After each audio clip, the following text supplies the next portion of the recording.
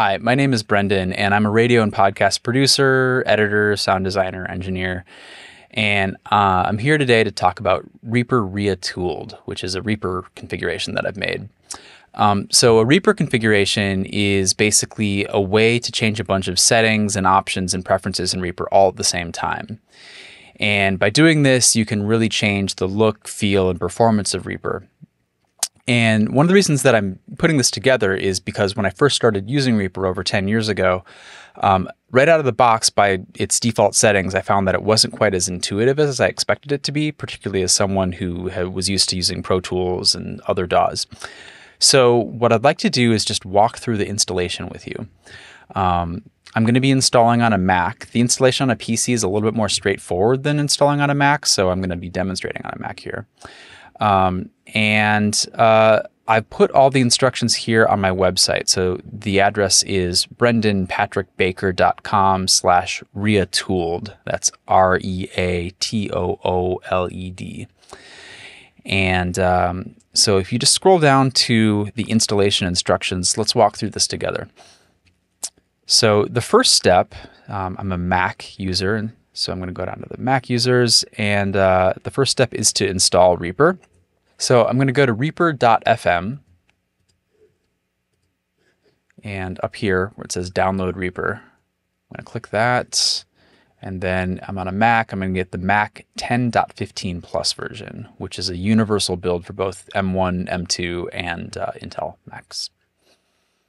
So I'm going to let that download, and I'm going to go to my downloads directory, open it up, and I'll get this little user agreement, hit agree.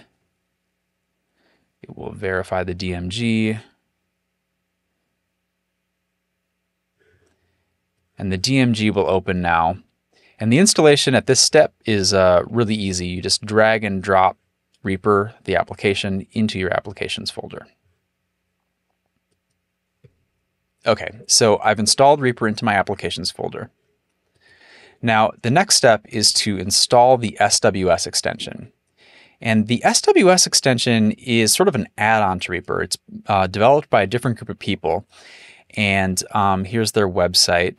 But I have a link to the files that you need directly on my instructions. And if you're on a PC, this is relatively simple. You just download this exe file, and then you run it, you use all the default settings, and it should just work. On the Mac, it's a little bit more complicated, so we're going to do that all together. And so if you're on a Mac, just follow with me step by step, and we'll walk you through the whole process. So the first thing that I need to do is to go into my applications folder and launch Reaper for the first time. So the reason that you have to launch it first is the first time you launch Reaper, it installs a bunch of folders in the background of your system. So it's going to ask me if I want to open this because it's an app that I downloaded on the internet. Say open. And now it's installing those files in the background. And then it's also going to run through your VST plugins. I'm going to cancel that right now because I don't want to take all the time to load all my VST plugins. But if you have VST plugins, you can just let them load.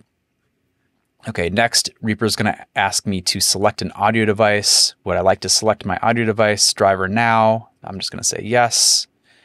And I'm going to use the default options here. So this is what Reaper is going to look like when you first install it. A couple things to note. The transport is down here. The mixer is down here. And in a minute, when we install the SWS extension, we're going to be adding something up here on our menu bar that'll say extensions. Okay. So I'm just going to keep Reaper running in the background for now and go on to the next step. So after that, we're going to go to your Apple and About This Mac. And the reason I'm doing this is you might have an Intel computer or you might have a M1 or M2 computer. And if you're unsure, this is how you check. So you can see right up here, it says processor. I have an Intel Core i9. Depending on your operating system, this window might look a little bit different. But it should tell you if you have an Apple M1 or an Apple M2 or an Intel processor. If you have an M1 or M2, you download this link right here. And if you have an Intel Mac, you get this version. So I have an Intel Mac, and this is the version that I'm going to download. Okay. So the next step is to open the DMG that I just downloaded, the SWS DMG. I'm going to do that. Hit agree. And here's where it gets a little weird. So you think that you would just do something similar, like drag and drop this onto that, and that's what the directions seem to suggest that you ought to do. But I'm telling you now that that's not going to work. This is a long-standing bug that the SWS developers haven't fixed yet.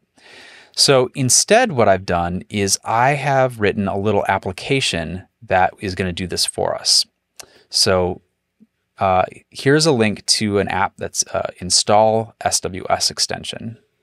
And here is the install SWS Extension zip. I'm going to double click it to unzip it. And here is the install SWS Extension application. Now the application requires you to have the SWS DMG already open on your system. If it's not loaded on your desktop, this application won't work. So the next step is to hold down Control on your keyboard and then click the application. You don't want to just double click the application without holding Control. If you do, you're going to get a pop-up basically saying that Apple can't assure that this isn't from a malicious developer, and it won't let you open it. So you've got to hold down Control on your keyboard and then click, and then right here on the drop-down menu, you can select Open. You might get a pop-up like this saying that this was downloaded from the internet. Are you sure you want to open it? You can say Open. And you might also get another pop-up at this point saying, we can't prove that this is not a malicious application. Are you sure you want to open it? And then you click Open again. So the application runs, and then you should get a little pop-up here saying the SWS extension has been installed to Reaper's default user plugins folder. And then you can say OK. And now we should be good to go. If you want to double check to make sure that SWS has been installed correctly, what you can do is quit Reaper and relaunch it. So I'm going to go to Applications, open Reaper again. And now you can see in my menu bar, File, Edit, View, Insert, Item, Track, Options, Actions, Extensions. So this didn't exist before. So if you can see extensions in your menu bar, you know that you've installed SWS correctly. Okay, so now we can go on to installing the ReaTooled configuration. Okay, so the first step to installing ReaTooled is you have to download the ReaTooled REAPER configuration here. Okay, so when you download this file, don't try to double click it or install it or unzip it or anything like that. You actually need to have Reaper open like this and then drag and drop the file directly into Reaper like that. And then you'll get this pop-up saying import configuration. Say OK. And then you'll get an import configuration dialog box like this with a bunch of check marks. Just leave everything as it is and click import. And this will take a little while. This is copying all the files that I've modified or added to make the ReaTooled configuration. And it's going to install those into the background of your system. Then Reaper's going to reload. It's going to rescan for any VST plugins if you have them. So just let that run. Okay, still evaluating. And now Reaper should look somewhat different. So the way that you know that you've installed the ReaTooled configuration correctly is that you can see the transport is now up at the top of the window. And you've got some columns on the side. This is the track manager, the group manager, and the media items bay on the side. And that's the sign that you've installed ReaTooled correctly. Okay, so now that you have Reaper installed with the ReaTooled configuration, you can get started adding tracks. You can drag and drop audio into Reaper and start editing using ProTools key commands, basically. I'm going to be doing a series of videos talking about how I edit and how I use key commands in Reaper and some of the workflow improvements that I've developed over the years. But before I leave today, I want to point out one other thing, which is under the File menu and Project Templates, we have Brendan Baker's radio and podcast template. And this is basically a set of presets. So I have different colored tracks for different types of podcast material. And on each track, there are preset plugins. These are all stock Reaper plugins, EQs, compressors, etc. And this should be a good starting point for a lot of podcast mixing.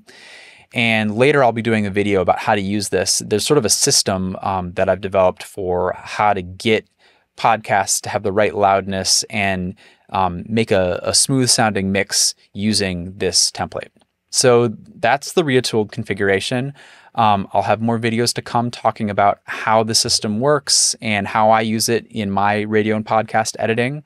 But for now, I will leave you to it and enjoy the configuration.